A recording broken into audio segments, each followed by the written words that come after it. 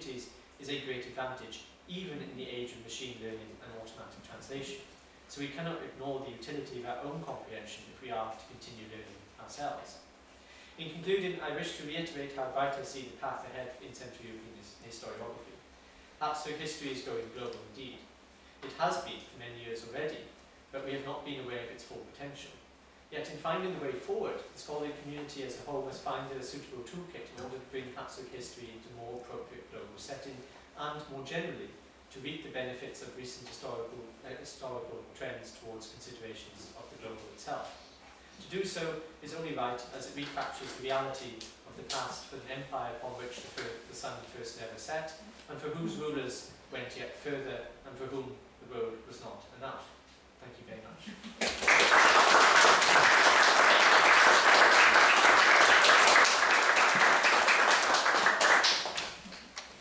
Thank you very much, Professor Singleton, for a very exciting lecture. In terms of, I think, challenging very strongly the long tradition of treatment of Habsburg lands as in the backyard of Europe. I think we will have a lot of questions already brewing. But now, for the last lecture of today,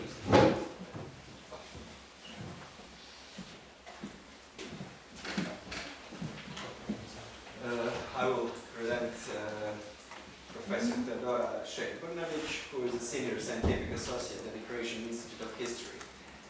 Her research interests lie within the field of intellectual history and cultural transfers of the Enlightenment period. She completed her PhD studies at the History Department of the Central European University of Budapest, having defended her PhD dissertation, The Enlightened Officer at Work, the educational projects of Count Francis Joseph Kinsky, from 1739 to 1805. She has taught at several courses, mostly related with the early modern Latin language and Croatian studies in Zagreb, at the Faculty of Law and at the Faculty of Humanities and Social Sciences of the University in Zagreb. She was a research fellow on several national and international projects, and recently the National Task Manager at the Horizon 2020 project Cultural Opposition, Understanding the Cultural Heritage of Dissent in the Former Socialist Countries. She is also a team member at the project European Origins of Modern Croatia, Transfers of Ideas on Political Cultural Fields in the 18th and 19th centuries. Within the project, she examines intellectual and cultural history of the transfer of various ideas, especially that of enlightenment in the periphery, in Croatia, for instance, as a European phenomenon. Professor Šek-Brnabić wrote the monograph The World of Baltazar Adam Krčolić, Education Between the Tridentine Catholicism and Catholic Enlightenment, and published many articles in Croatian, German, and English languages in both Croatian and foreign journals. She is regularly giving lectures and papers related to the Enlightenment period at conferences, congresses, and workshops in Croatia and abroad, which is, of course, proven by her attendance and organization of this colloquium today. And in her lecture, we will have the opportunity to better understand the contemporary concepts for historic research of Catholic Enlightenment, especially with respect to circulatory characteristics of transfers of knowledge. Please. Okay, first of all, I would like to greet you all, and I'm so grateful for you to find the meaning, to find meaningful this coming for this colloquium. Because really I was trying to do my best to promote the research of a very, very neglected period in the Croatian historiography, which is the period of the long 18th century. And this is why I opted for inviting such brilliant young scholars, whom I met in one of the congresses, Enlightenment congresses, which I've been attending ever since 1998, and that one was in Dublin.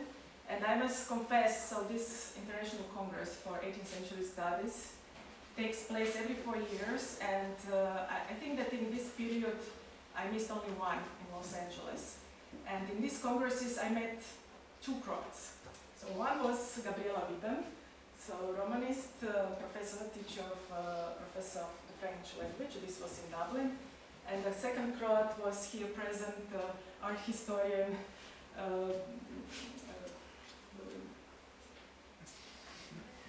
historiografska porodica. And so our greatest wish was, so when we met in Graz in 2011, to establish a Croatian society for research of 18th century studies research. And I must say, throughout all these years, that there were many incentives, but we never made it. So it was every time it failed. And I really hope that this occasion, because today I'll be just a footnote to these lectures. I was invited to be the first speaker. So the first idea was to make a public interview with Jonathan and Veronica, but then for the sake of doctoral students and their level of understanding and following these historiographical threads, then we decided to make it more, I would say, traditional, so that we present our work. And since the form requires the third presenter, I was invited to be the third presenter. So this occasion, so this meeting, for me, it's really a kind of opportunity to offer young scholars and my colleagues to come together and to establish a kind of a research group for 18th century studies in Croatia.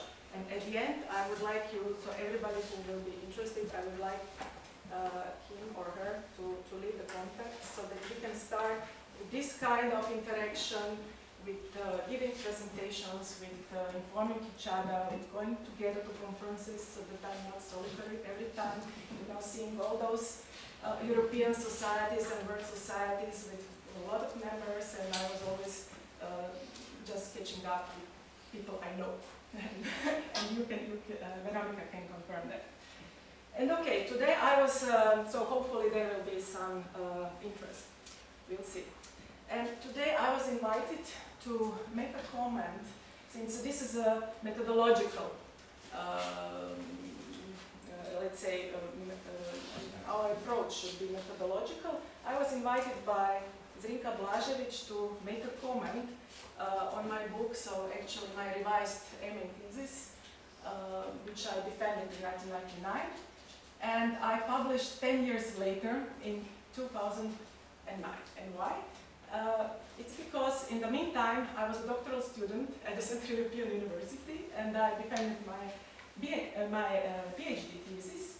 And after 4 years at CU, I really became informed about historiographical trends and cutting-edge approaches.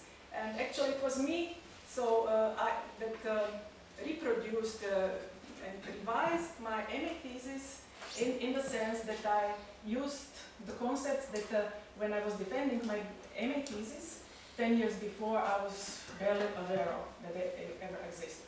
So, and you can see from the title that the title of my MA thesis was Intellectual Development of Baltazar Krčelić. My supervisor, he actually asked me to study the education, so the childhood and education, so very traditional in the sense of the history of education, of maybe the most well-known Croatian enlightener from the middle of the 18th century. So it was really rather traditional approach. So I was just supposed to identify the phases of his education and to see where his critical mind comes from. But 10 years later, then I became aware that this was not enough. So when I was asked by the head of the institute, Croatian Institute of History, to publish my MA thesis finally, then I really opted for reconceptualization. And so this traditional title became The World of Baltazar Adam Krčelić, Education Between Tridentine Catholicism and the Catholic Enlightenment. And how this came into being. So first, just a few words, because not everybody maybe doesn't know that Baltazar Adam Krčelić was actually the most extraordinary, most well-known enlightener in Croatia at this time, and precisely because of his connections. He was connected everywhere. He was in Central European networks, so he left collection of over 500 letters. He was connected in Croatia, so he was a Zagreb Canon, and this gave him opportunity to be in different commissions, so he had different roles, even political roles, because the Bishop of Zagreb was usually also involved in the political management of the country. Sometimes Bishop of Zagreb was banned, and he was the one who was in charge of running the country. Baltazar Adam Krčelić was extremely communicative.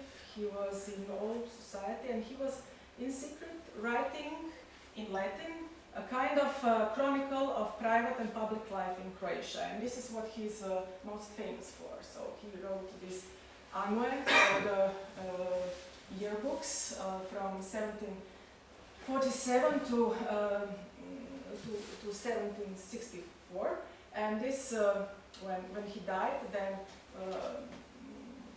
those who were in charge of his inheritance, when they opened this diary, so this Anue, so they were shocked, so because there were so many details from the everyday life, so many scandals and unpleasant things, that in order to save this chronicle from burning, so his pupil, Nikola Škrlec, he was asked to write, so to make these passages, to write in black color. So, and this is how we have this chronicle saved. And Krčelić was kind of, when you were, two of you were mentioning all these examples, so he was the one who, and he writes in Anue, he was the one who was transferring news, global news, to the Croatian society. So he writes about Nikola Plandić, who was actually, I don't know if you found him in this book about Paraguay, he was the Jesuit who was actually charged for establishing a Christian republic in Paraguay. And this Nikola Plandić actually came back to Croatia at that time and became a teacher of rhetoric in Varaždin. And he was, so Krčelić was very anti-Jesuit, and he was giving a lot of information, negative information about the Jesuit order. But Nikola Plandić was somebody who lived at that time, so he was connected to South America, and Krčelić knew about it, and he was propagating this black legend against Jesuits at that time. And so we must think, when we are talking about Habsburg monarchy, about the Habsburg subjects, unfortunately, I must say, and I've been following the historiographical production, we don't see Croats in this. We don't see Croatian perspective in this field, and we can, with every factographic fact, we can make these connections. And Krčelić, he was also networked within Croatia, since he was a confessor, and he was beloved in women's society. He knew many things. And of course, when he tried to expose critically this sad reality, the state of the Croatian kingdoms in the middle of the 18th century, he was persecuted.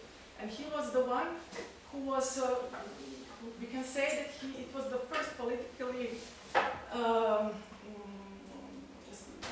imposed trial in Croatia. So he was, in the middle of the 18th century, he was tried for being a traitor.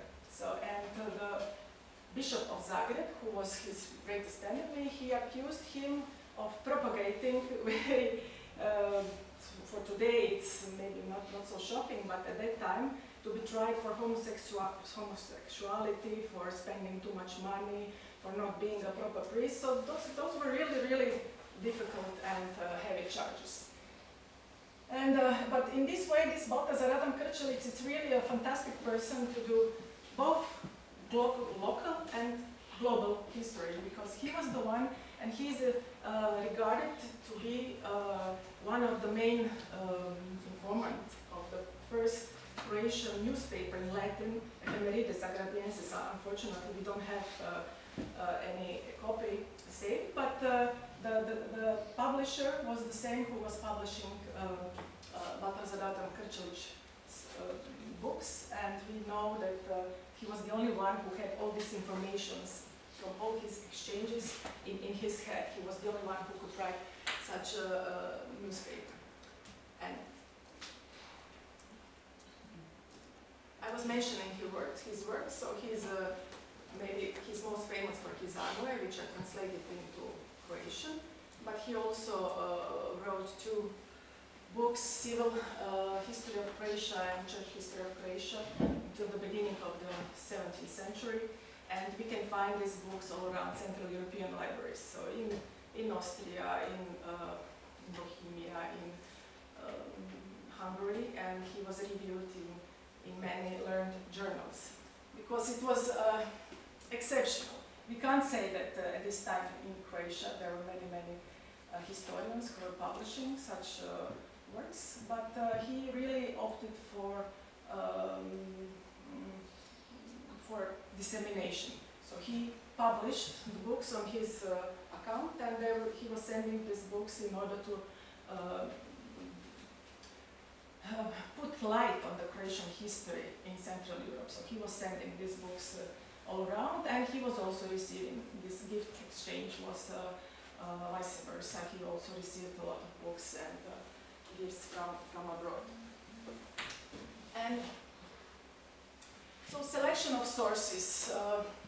Okay, I was interested in his education, and this was my topic, my MA topic, and what I had at disposal, I had in Zagreb in the Archbishopric archive collections of institutional records. So these institutions where he spent, where he was schooled in Zagreb, Vienna, and Bologna. I will come to that afterwards. I had institutional chronicles and histories. I have institutional published books in Bologna, so this Illyrian Hungarian College published grammar of Italian language. I have a Krčelić's ego documents, private letters, memories of early education and critical observations in the later works, his university scripts, and contemporary biographies, oraciones funebres, or eulogies, which are also very helpful. And just one example, so he was born in 1750, and first he was Jesuit student, and then he decided to be, not to be a Jesuit, but rather a diocesan priest, although his uncles were Jesuits, and then he attended Zagreb Seminary, and so he was a very gifted boy. He was sent to further education to Vienna, and this is how the Diocese of Zagreb, I mean, it's not so well known, it's not pointed out, emphasized, but it had, ever since the 16th and the early 17th century, expositors in Vienna. So they had a college, home for priestly candidates who studied at the University of Vienna, and this was usually for the study of philosophy as a propedeutic subject. And then they were sent, the best students were sent to Bologna, where the Diocese of Zagreb also had a college called Illyrian Hungarian College, and where the best students would usually study law and theology. And Krčelić was one of such students, brilliant students. He held many roles in these colleges, and what I found really very helpful, and since we were talked about correspondences as fine sources for doing research on exchange, his early letters to his friend in Zagreb from Bologna. And here really we can see so many practices. So the practice that he was writing in Latin to his friend. He was inserting Croatian phrases into these letters. You can understand, sluga sam zavezan dragoga mojega gospodina brata. He was sending gifts. He was discussing the war of the Spanish succession and the armies. And so he was a channel of information to his hometown. So he was informing it's not his real brother, he's in a way we can study anthropology of friendship. It's a very close connection when I translated these letters from Latin into Croatian. It's a very, very close connection to this boy, but still he's really trying to write about everything that was happening in Bologna at the time, and even smuggled books. So he's writing that he will get another book. So since all these letters were opened by the superiors, that he's kind of code. He was writing a code how he would send a very interesting book about it was how the faces of animals actually reflected the characters of humans. And it was very anthropological, but obviously it was not allowed because censorship was very strong, and he put another envelope. He took the cover of this book and put another cover, and this is how he smuggled the book to Zagreb. And so I think that so these letters, which were actually, let's say, we knew that they existed, but once you get deeper into them, there are so many, it's a wealth of information.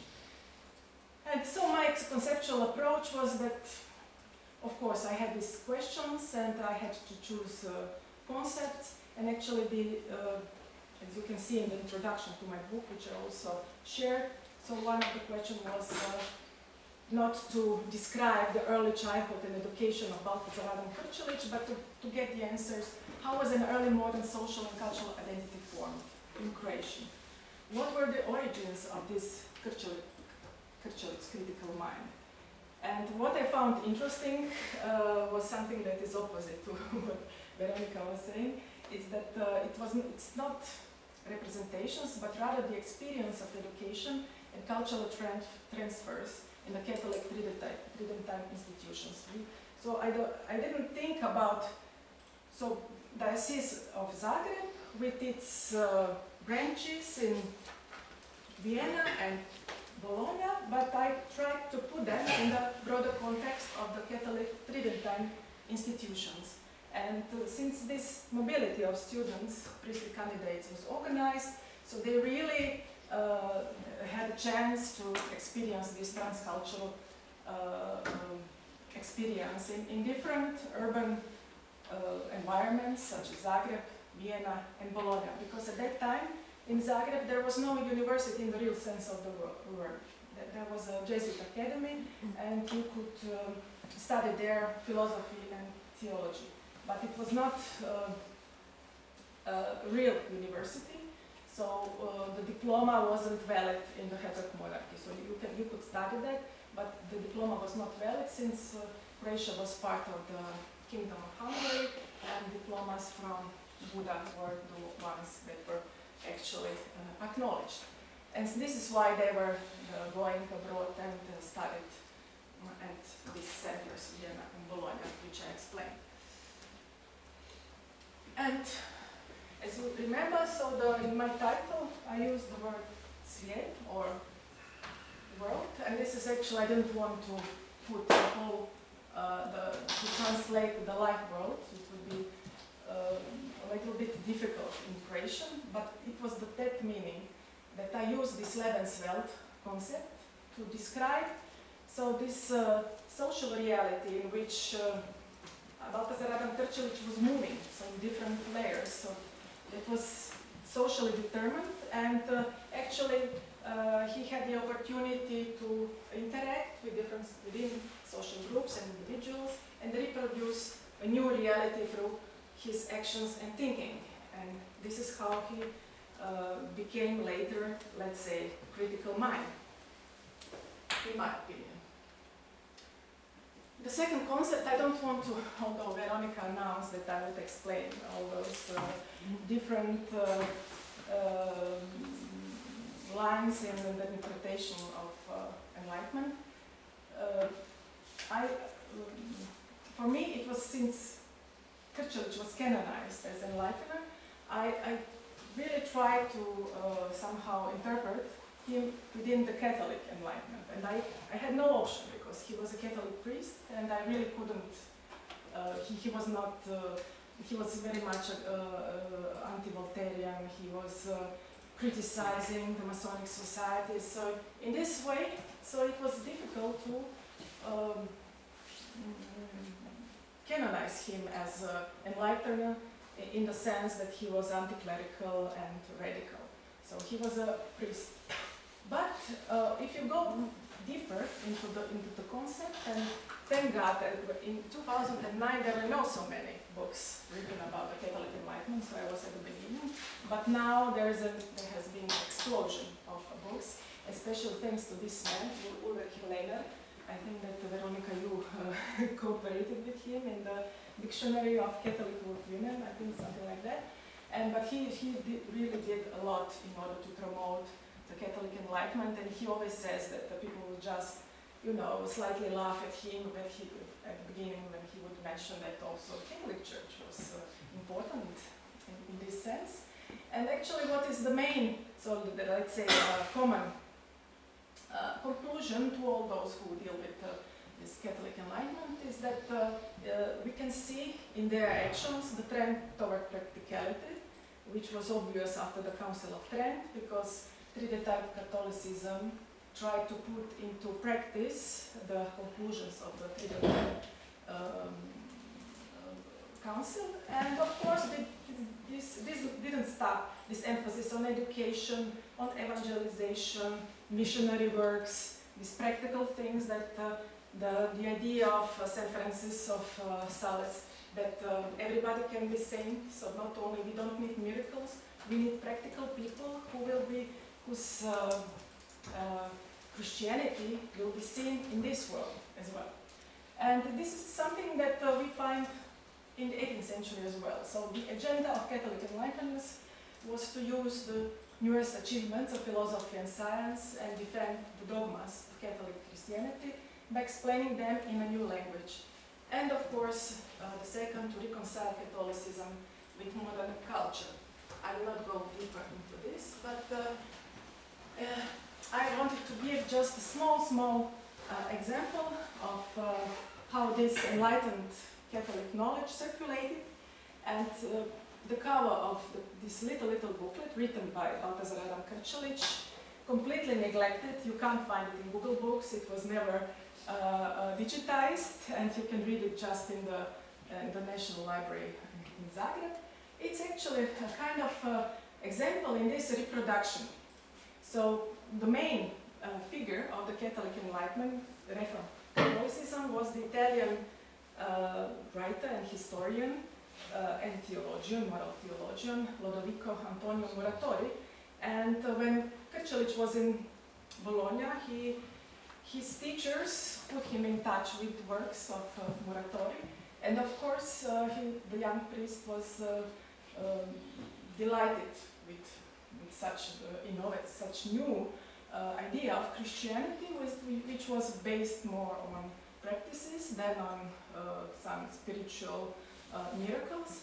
And when Muratori died, so we can see from his note in Nanue that he really, unlike Jesuits, he really respected this man. And he actually, it was a kind of so one lady wanted to know more about it and asked Krčelić to write a kind of lesson in the Holy Mass, how women in the Holy Mass should behave, how they. So he was asked to bring this new Christian ideal to the local women, and he wrote this small booklet about the Holy Mass and how women should behave, and so he gives different advice. But what is important that he really cites his sources. So it's Muratori and Francis of Sales, and this is also kind of example in this reproduction of new knowledge. And we heard about this concept of circulation of knowledge. So it's really, I think, if we talk about science, if we talk about scientific achievements, so it's in the Croatian context we have Ruđer Bošković and these celebrities. But if we talk about knowledge, it's much easier. And I think that who live in this 21st century, it's really, knowledge is everywhere. They talk about society of knowledge, media knowledge, and this is something that is very, very useful in our 21st century. And what we really could see in these first two presentations, that really it's so easy to prove that knowledge is always evolving, changing and realizing through circulation between different societal spheres. And we are doing the transfer of knowledge in this moment as well. And this is why I invited these two speakers to somehow transfer their enthusiasm for their work to you, to transfer it to you. And so hopefully there will be some result out of it. Okay, this is it.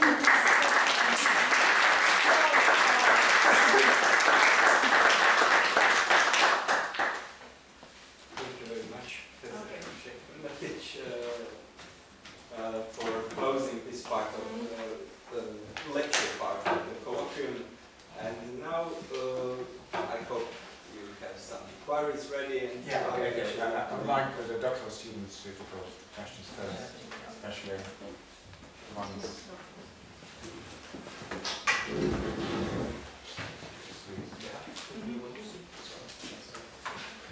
And of course, if there are not questions from doctoral students, you can all join in. Ask our wonderful today's speakers. Okay. One of the doctoral students. So I thank all the scholars today for the interesting lectures. I have one comment and one question for Professor Čapska. So during reading your papers and this lecture, it very much reminded me for one noble family. The noble family, Norman from Austria, became an owners of Valkova estate in the early 18th century. And in their library, they preserved Vienna's newspaper, religious books, philosophy books, etc. And they also opened a theater in that little town, and they translated the dramas. So would it be possible to compare those two families and maybe to construct, say, the same similarities across the nobles in Habsburške Monarchy? Yeah, thank you very much, Petra, for this question. I didn't understand the name of the noble family. Norman. Random. Yeah, thank you very much. Well, absolutely. Maybe I can comment on the theatre aspect, because Franz Anton was a big promoter of opera and had his own theatre in his palace in Prague. But yeah, this might also be connected. Of course, it was a style of self-representation, but there was also an educational aspect to it, especially once the librettos were printed, for example, and then could be circulated. So yeah, that's probably, I would have to have more background, but... Thank you. And the second question, did the Spork family translated books on education, particularly from Johannes Amos Comenius, such as Great Didactics and Informatorium for Modern School?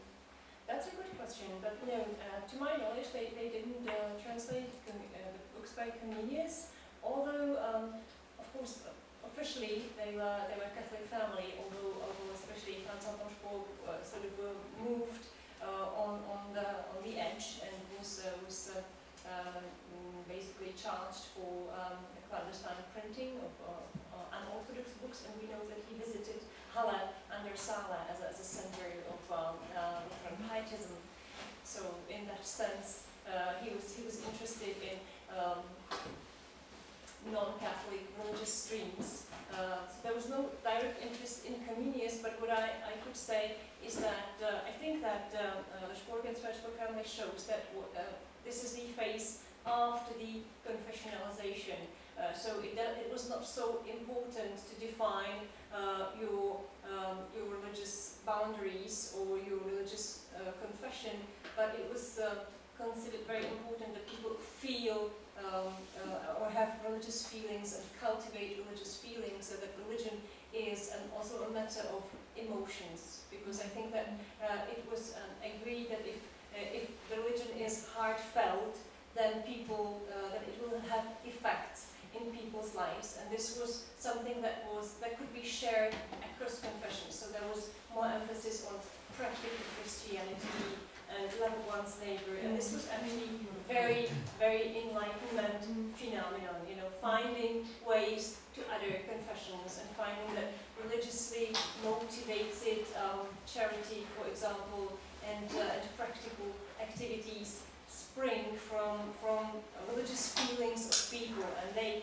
could be Catholic, but they could also be Protestant, and this is the aspect where we could speak about maybe religious blending, which we see obviously in the Spurgat's families. Thank you. I answered that. Thank you, Heather.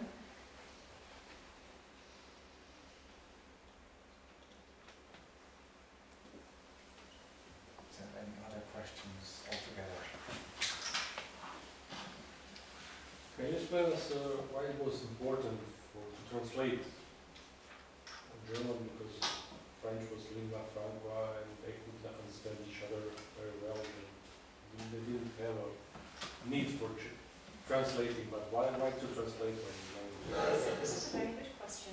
Well, the Spurgat family had an ambition to also reach out to middle and lower social strata, especially burghers, so not necessarily really lower class people who still could not read, but possibly burghers or members of the Hofstaat or servants, or we could say maybe something like local elites. So these would be teachers, these would be their servants, this would be people who were important in the city administration. So they tried to spread this pietist style literature to actually inspire and promote and move people to heartfelt religion with the idea and hope, and then they'll be active. They'll be active in various types of charitable activities, be it donations for religious purposes, or be it support of schools, etc.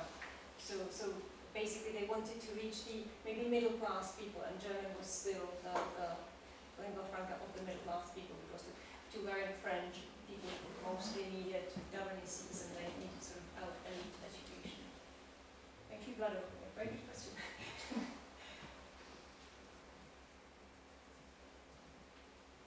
If I may pose a question, you had a couple of questions now, so I will give one to both Professor Singerton and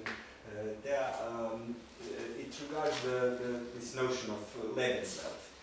So, do you see this model as a potentially good approach to take case studies of expeditions in the New World or other parts of the world? So, just to approach it from a sort of a micro history to represent how far these individuals, intellectuals, whether intellectuals or explorers, functioned, and to represent this globality of actually Habsburg experience, Austrian Habsburg experience in the world. So I don't know who to give the word now. Okay. Thanks for the question. I've not really grappled with the term or the concept so far, but I think it's applicable to another, which you know what I'm working on, another project that I'm doing at the minute. But as it comes to the sort of explorers and these types of people you mentioned, I think it certainly would help, but I think the greater payoff is in the transfer history, in the sense that, or the follow really how they shaped their results through series of transfers. So in the idea of they go to a place, they rely upon local knowledge, they obtain that knowledge, they codify it in some form, either through organizational systems or not. So the images I showed you, for example, when I talked about these missions between 1750 and 1850, I had a pair of shoes on one side, pictures of boxes in the middle, and then a guy studying in his library, right, and speaking.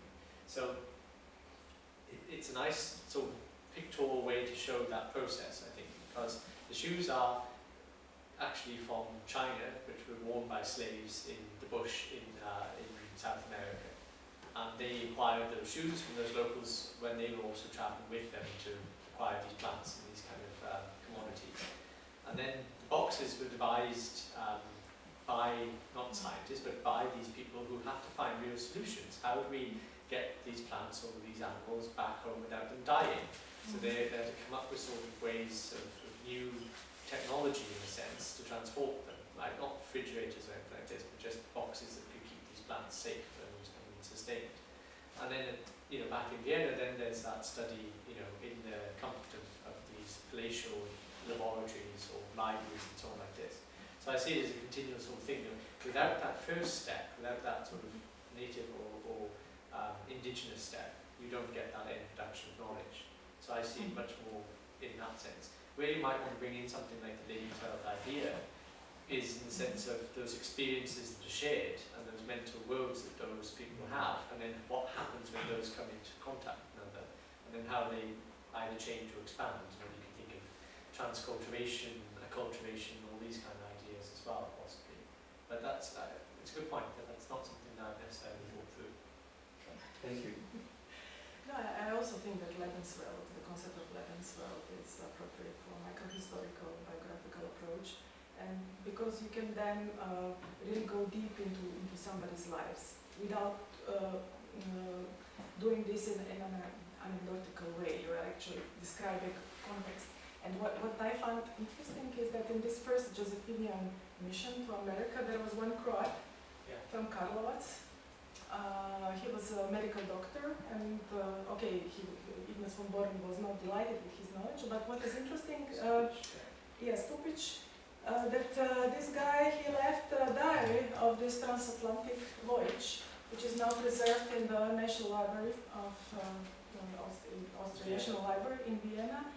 And for me, it's interesting how this fact, okay, it's not something new, but what happened to this knowledge, to his knowledge? Why his knowledge was not interesting for Croatian historiography, let's say. It's because of this national approach. So the knowledge in these notes was not something that contributed to the development of the Croatian identity. I'm sorry for being critical, but those people were hard-work subjects. So Stupic was going across Atlantic as a hard-work subject. He got a good opportunity. I think that he was a King's student. He was with Merton. With Merton, yeah, and he was the one who was in that carriage. I think that they had two carriages, and he went there and he left. He stayed in America, and you don't have him in a Croatian biographical dictionary, for example. So, and these are these connections that we can find. But since our historiography, Croatian historiography, is closed, then in the 90s, we were looking for Croats everywhere. So Croats, this Nikola Plantic and these missionaries, Croatian missionaries. So documentary films were made for this about immigrants in different parts of the world. But I think that this transnational approach in this global era is something that it's really positive. It connects, and you can find these connections in history, which we really looked up the Croatian history, and we were part of this world. We had heroes were our kings, so especially people dealing with the military history, you know, and how many fronts these people were fighting, and where they were all present. And Vlad and I, when we were in Vienna, we worked in Kriegsarchiv for 2 weeks in last June, and so when you see those names and all those documents and records, they were writing and writing and writing. It was a very, so the written culture was very important. I think that they spent half of their in writing. There's so many documents and so many names. And, so it's really, but even more. And they had pens and they had to, when they were writing, it was not all at once. So they had to, how do you say, to put Work with the in quill, yeah, quill. yeah, yeah, Yeah. and in calligraphic manner, and it's really amazing. And there are so many in the military borders, so many names, so many nationalities, so many languages, and it's really a pity to be locked up in this national, pure This is national why, context. just on that note, in the talk I gave today, I don't call them Austrians or Hungarians, I call them Habsburg subjects, Yeah. because they were. Yeah. It's not a nice way to formulate it, it's clunky when you write this in English, but I think it matters because you need to escape those boundaries. Yeah. Just as Judson in his book, It's great like book, wrote, the different types of names, like TS, TUS, and so on like that. So, yeah. it's kind of a supranational identity, so dynastic identity. Maybe if I can just take it over, this question about life, world, and the everyday and global. I think that a good way that we see recently is the emerging what's called transcultural microhistory or global microhistory, because it's very challenging to write global stories for pre-modern history. And so one of the recent trends was actually to explore people who managed to feel at home and experience the everyday in multiple cultures through various ways. This could be done through translating, this could be done through travel. It's quite challenging to be able to trace those people at multiple places, but that's what is the defining feature of transcultural microhistory as one of the streams, I would say, maybe an alternative stream, one of the streams of global history, to focus on transcultural history and how people experienced everyday, adapted, basically came to terms with foreign languages and managed to live in multiple cultures. So this might be as well, the important point for all of you as well, thinking about global history. One of the latest ideas is to pay attention to how global connections and globalization also disconnects people, right? So I think your journey is the Entglobalisierung as well. And in this case, these explorers, if you think about it, they're also people who've gone away for many years. So Stupic, before he decided to stay in America, was going to be away for 5 or 7 years.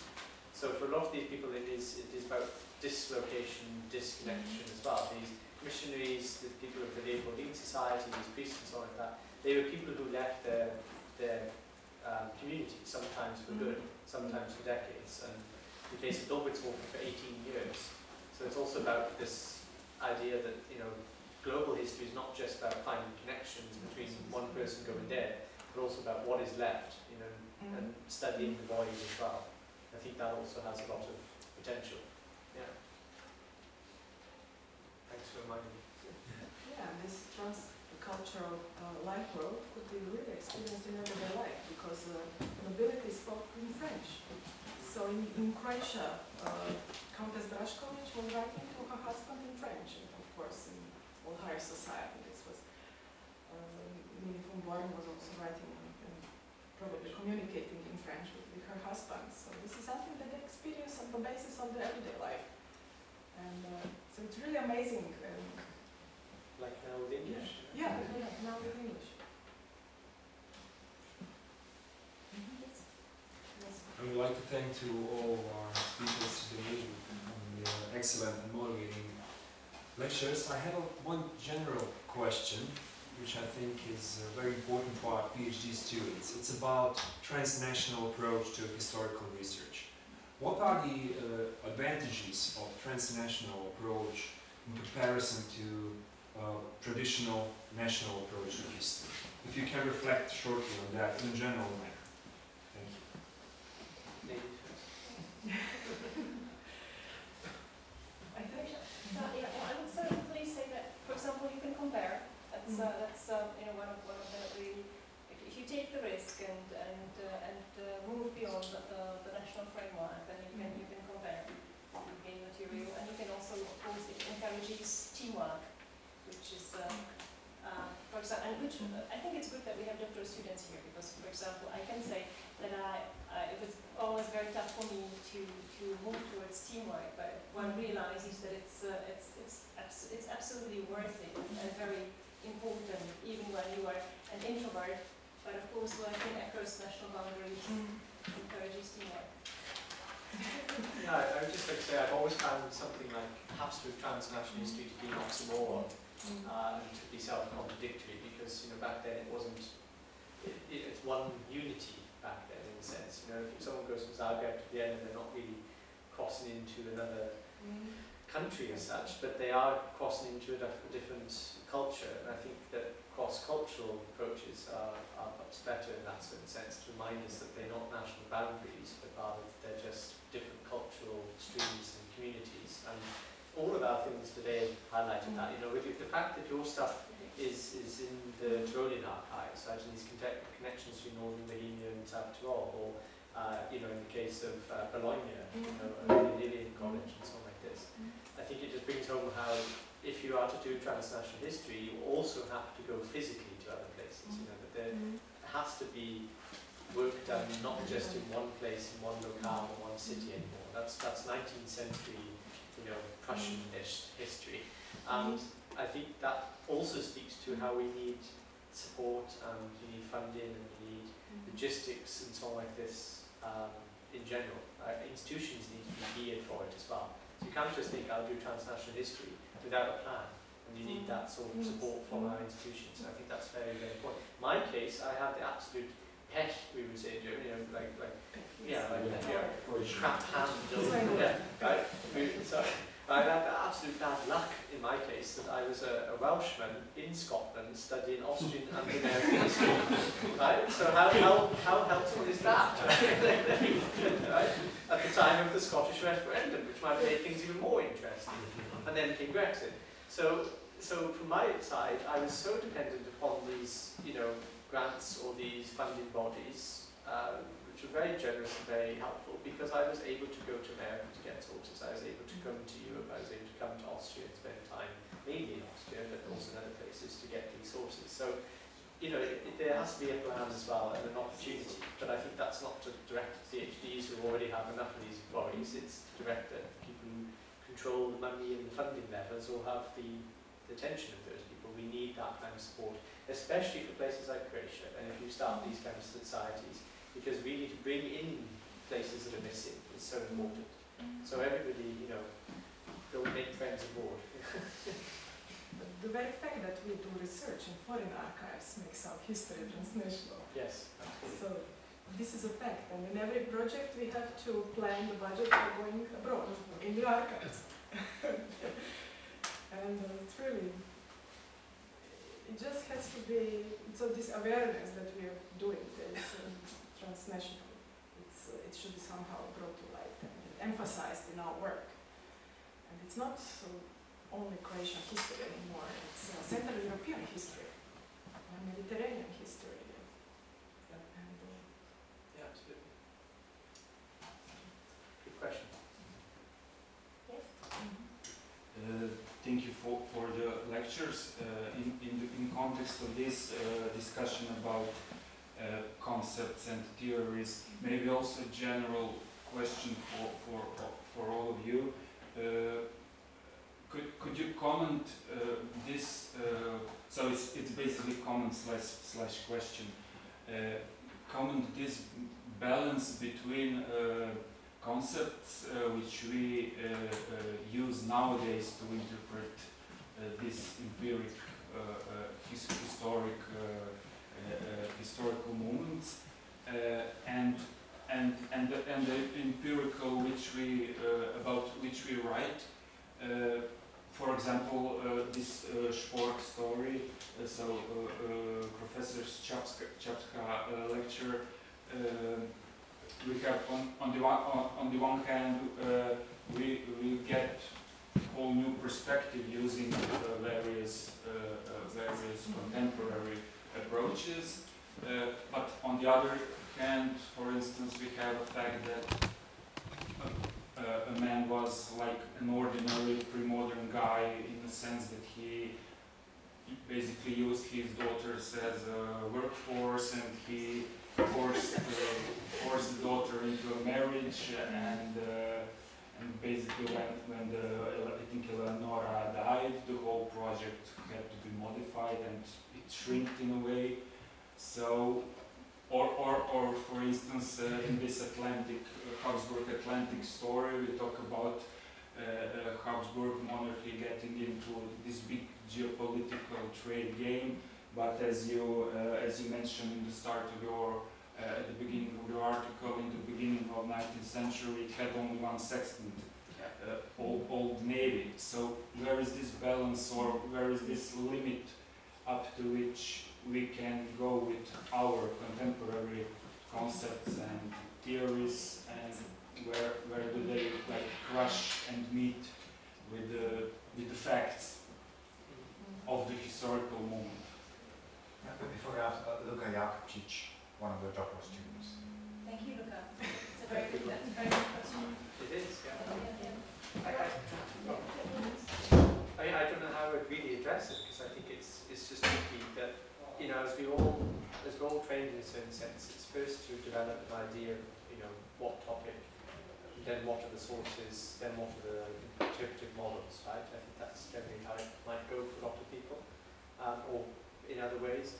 But it's always that question of when sources are missing, or when there's something that goes against that, how you have to be flexible to change your understanding of it.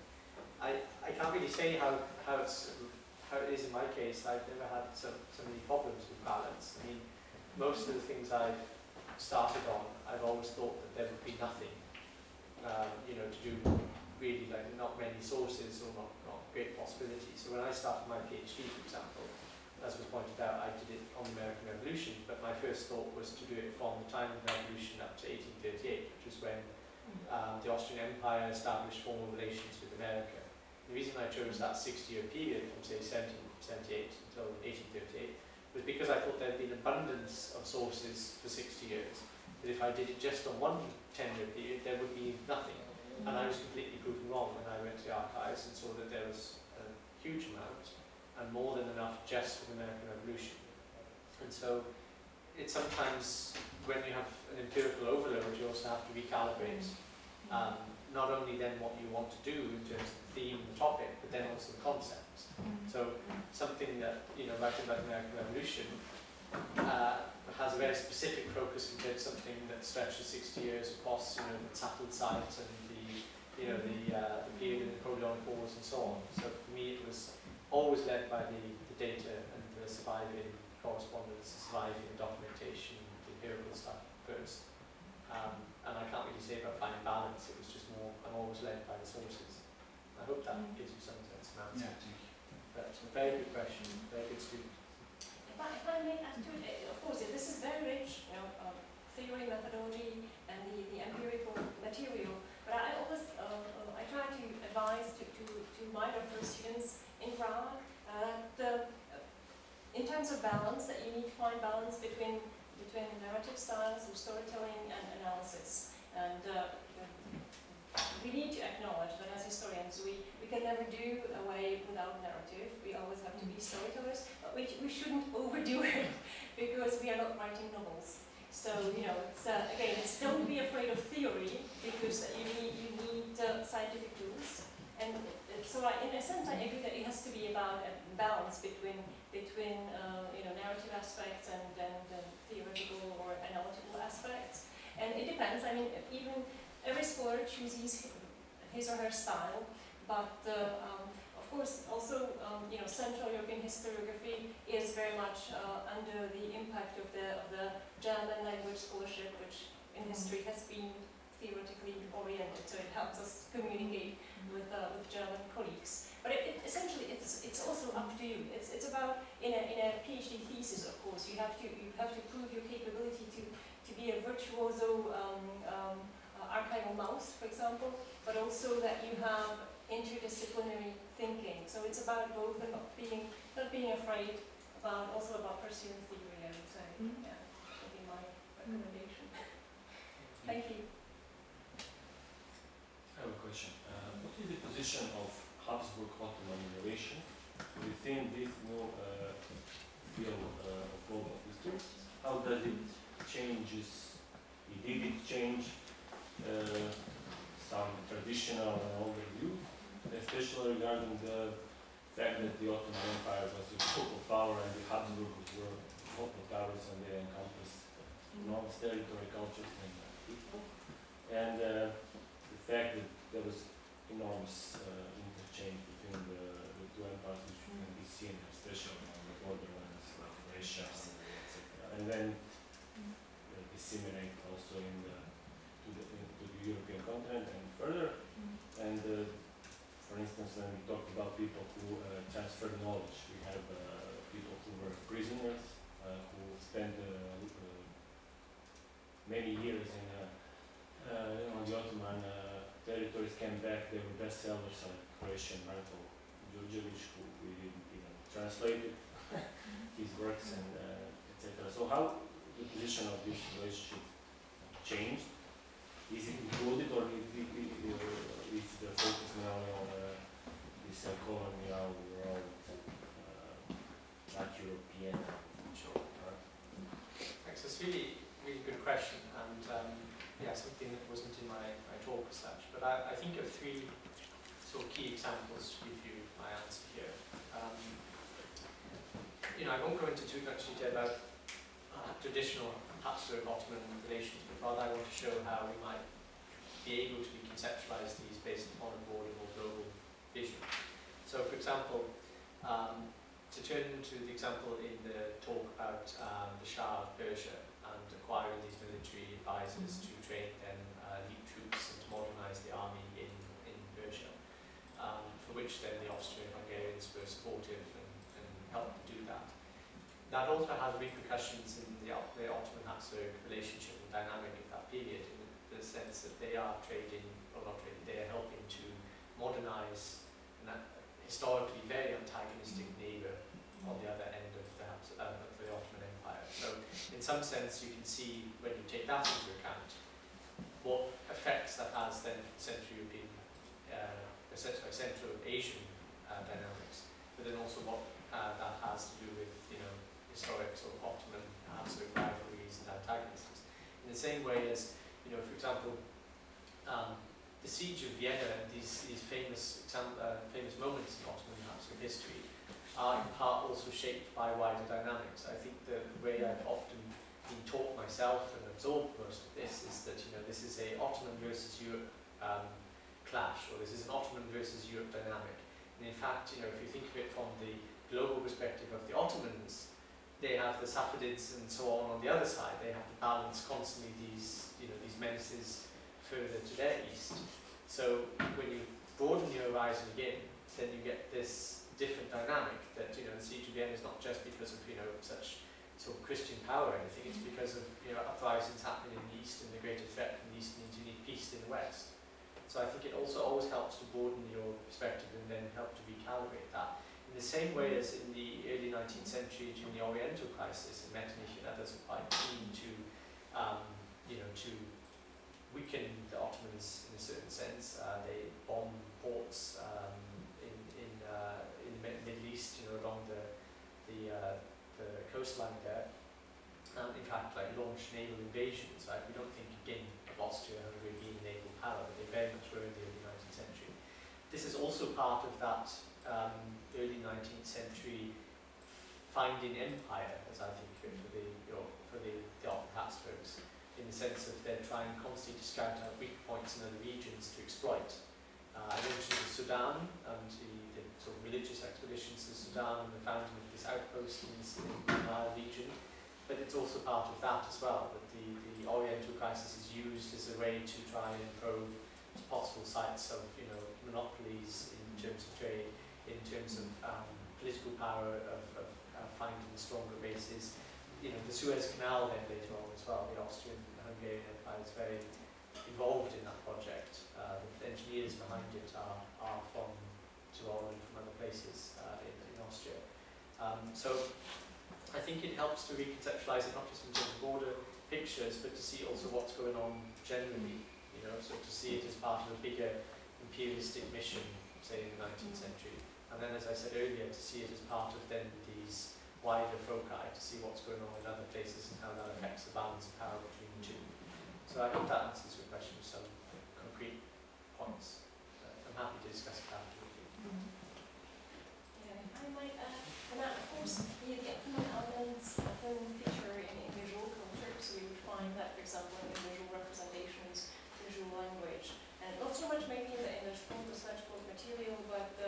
once you start working with travel narratives, as I did, then of course it's either people traveling to the Middle East, but you also, for example, in diaries and legal documents, people from the Middle East pop up as these globetrotters, so it's related to transcultural microhistory. But I would probably add that we should not forget about the Jewish culture, so the internal other. So if you want to venture into transcultural history, it doesn't necessarily have to be overseas history.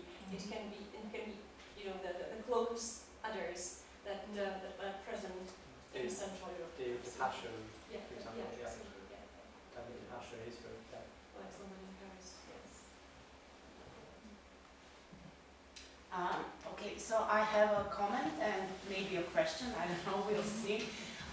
So thank you all for these methodological approaches, for whom I think that are very useful for us PhD students. I have a problem for last 3 years, I think.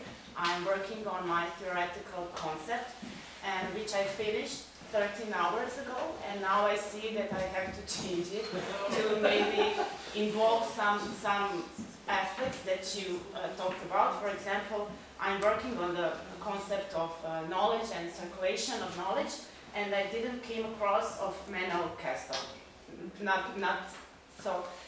What would you suggest to PhD students when it's time to stop reading, or I don't know, when it's time to stop overthinking, because in every book, the knowledge is evolving, the articles, there are so many. When I start reading one article, numerous fields open up, and then I'm always, I think, at the beginning or in the process.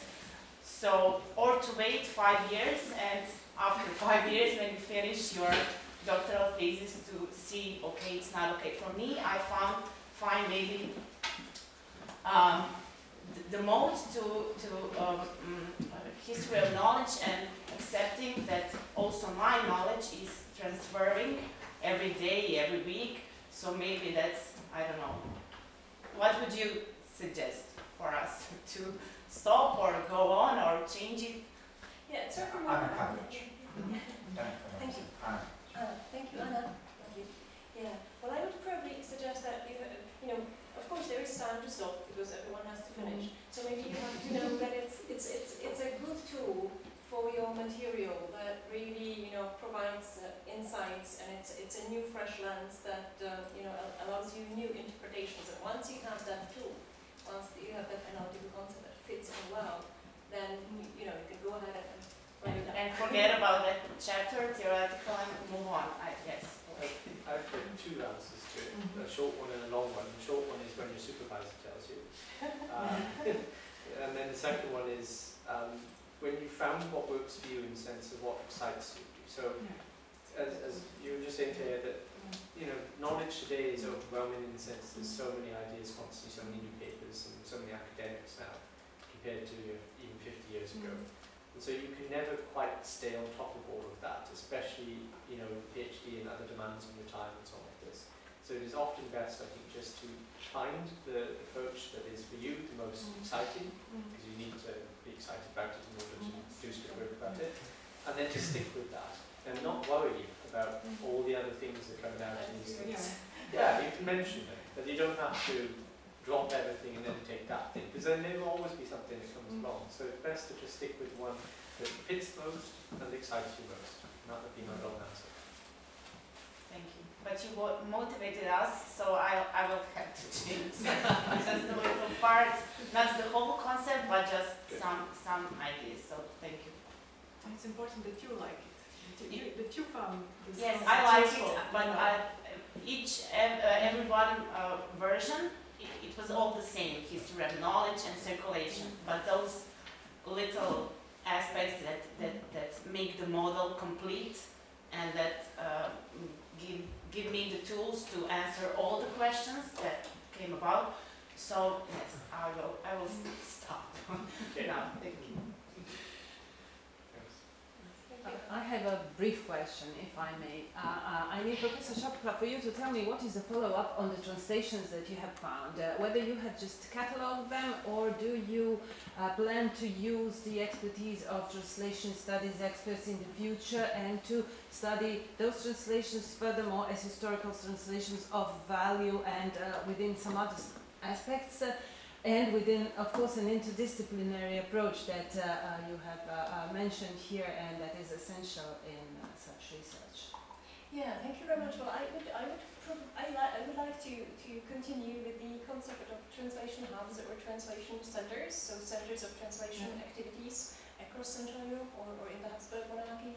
And I look into other examples of translating, but also other sources. One of the residual sources that was sort of a side source, which I didn't have time to elaborate in my habilitation project, is actually a grant to travel writing of the son of Anna Katarina Johann Christian, who took a ground tour in 1750, and it sort of combines. It was a religious pilgrimage because it was a jubilee year, but it also because ground tour was supposed to educate young men. So it's also about economic education and interest in. Yes, okay. Yeah, I'm so just interested in the translations. Yeah, do you have a catalogue of the existing translations in the within this archive? I wasn't really going after a catalog, so I have in the habilitation I've listed the books I've worked with to a maximum, but I wasn't really interested in doing something like an exhaustive catalog. So you don't have the titles, the authors, the languages. You don't have such information. I think I do have a working catalog, but it was not my priority. And the second question, and the libretti, are they catalogued perhaps? Because the libretti were printed in the originals. They were not. They were very rarely translated. We have in Croatia examples of Croatian translations of libretti, of Italian original libretti by Stasio, but they were not used for opera as such, as a musical performance, but for oral, just for theatrical representations as such. Or maybe not, maybe just read. Yeah, again, so I'm not so much interested in exhaustive lists, so in that sense, maybe. So there is no, not yet a catalogue or something like a database of what the archive contains? Yeah, there's no database. Okay, thank you so much. Thank you.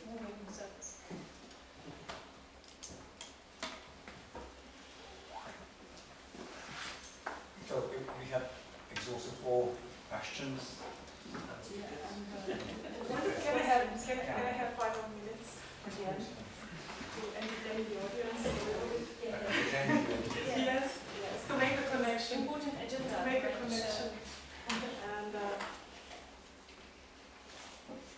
I need just 5 more minutes. And we will connect and then.